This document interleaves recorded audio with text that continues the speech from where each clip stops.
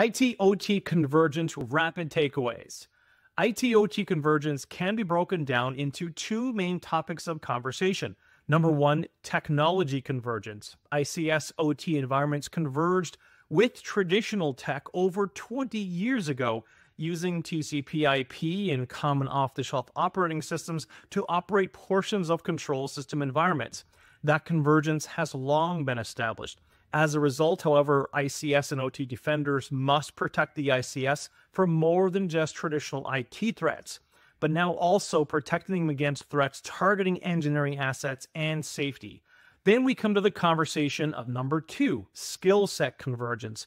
Effective ICS OT cybersecurity teams need some IT security knowledge and a deep understanding of engineering assets, which may make up to 70 or 80% of the ICS environments that does not run traditional operating systems. And finally, as a best practice, it's best not to converge the IT and OT networks. Keep them separated, as they say, including separate authentication services, for example. Let me know your thoughts and a topic you'd like to hear more about on ICS Rapid Response.